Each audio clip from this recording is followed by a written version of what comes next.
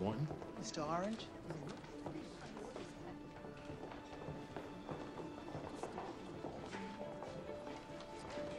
Good afternoon.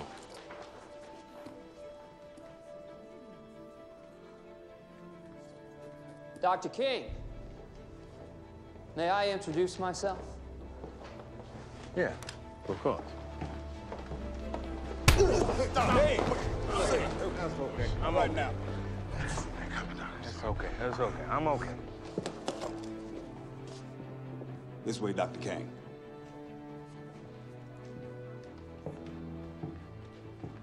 That white boy can hit. This place is perfect.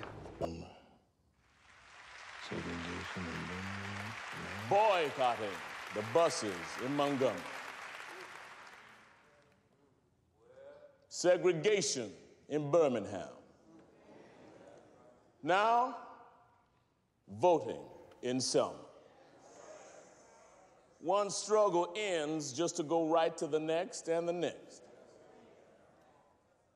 If you think of it that way, it's a hard road. But I don't think of it that way. I think of these efforts as one effort. And that one effort is for our life. Our life as a community, our life as a nation, for our lives.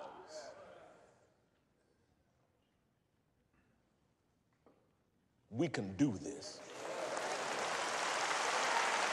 We must do this. We see children become victims of one of the most vicious crimes ever perpetrated against humanity within the walls of their own church. They are sainted now.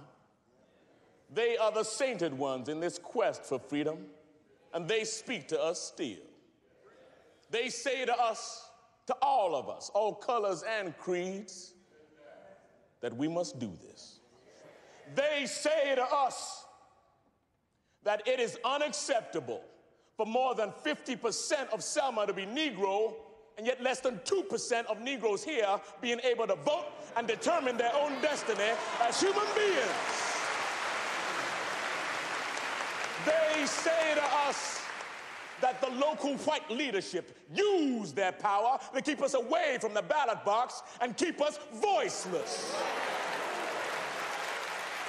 As long as I am unable to exercise my constitutional right to vote, I do not have command of my own life. I cannot determine my own destiny, for it is determined for me by people who would rather see me suffer than succeed.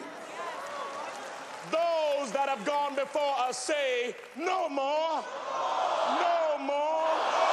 That means protest, that means march, that means disturb the peace, that means jail, that means risk, and that is hard. We will not wait any longer. Give us the vote. That's right. No more. We're not asking, we're demanding. Give us the vote.